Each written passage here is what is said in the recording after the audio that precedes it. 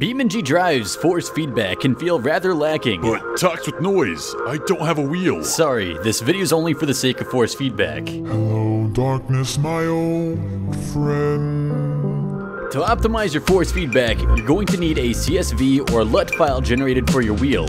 What? Don't worry, in this video I'm going to show you how to make one of those, and you're going to need one because your wheelbase is not producing the forces that BeamNG is calling for, and a CSV file is going to fix that, hopefully making your experience on BeamNG that much better. So welcome to Talks with Noise. Please share this video with other players because it's not very well known about, and let's get right into it. In my description, there's a link to a popular wheel checker which you will need to download, and you'll have to make an account to download this file, but I just used a spoof account. Once downloaded, extract and run the program because we're going to be using this to create our CSV file. Make sure your wheel is securely mounted and don't touch it, and then go to spring force, step log 2, and then the test will run. Your wheel is going to nod back and forth for quite a while until the test is complete. Once it's stopped, you can go to your documents folder and find a CSV file that it generated. Click on the CSV file and rename it to wheel.csv. Cut or copy the file and then find your BeamNG.drive folder. Go into the folder, go into settings, go into input maps, and then paste your wheel.csv file. And boom! You just fixed your BeamNG force feedback settings. Wait, really? No.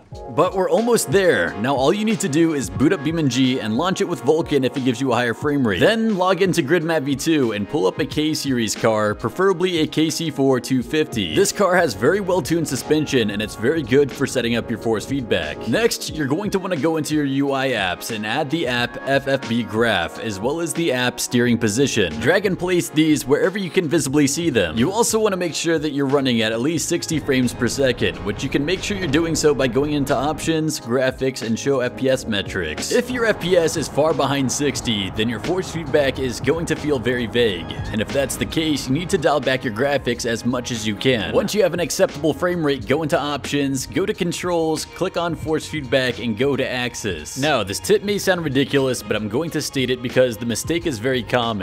If your force feedback feels very bad, then try to invert your force feedback. There is a possibility that it's backwards. And similarly, you can click on inverted steering if your steering is backwards. Now, what the majority of you are finally waiting for, go to smoothening and crank it up to 500, as we're going to adjust this here in a little bit. Then go to use response correction curve and click on the check mark. You will see a graph like this appear, which is based off of the CSV file that we had created earlier. Test your car and see how it feels. Also ramp up your speed to about 60 miles an hour or 100 kilometers per hour and slowly turn your vehicle while you apply the brakes. If your force feedback is clipping, which you can see on the wheel over here, you need to dial back your strength. And if it looks like it's barely registering, you should crank up the strength. Something worthy of noting is that if you have a lower end wheel such as a Logitech G29, it's perfectly fine to have your wheel clipping. If anything, it's actually preferable, just not too much. You will also have to constantly play around with your strength depending on the type of driving and the type of terrain that you're handling. The strength feature is the thing that I'm constantly adjusting in BeamNG. Anyways, now let's focus on the smoothening, which you won't have to touch nearly as much. Lower your smoothening a little bit, then start driving and do slow wavy movements with your car. If everything feels okay, then begin to lower your smoothening until your wheel starts feeling very notchy. On this graph, you can see that my force feedback signal is very smooth, but as soon as I go down a little too much, it starts to look very ripply. So I'm going to bump up the smoothening a notch and then it'll be good to go. As for the secondary smoothening, I wouldn't touch it because it seems like the automatic function is pretty accurate. By toying around with the secondary smoothening, it typically makes the notchiness a little bit worse. And besides that, we are pretty much done. If this video has helped you out, then please share it with others and let me know what you think. Did it solve your force feedback issues, or are there still problems that you're running into? I'll pin my comment below with a bunch of solutions that you might be looking for. But anyways, thank you for watching this video, and hopefully see you in the next one.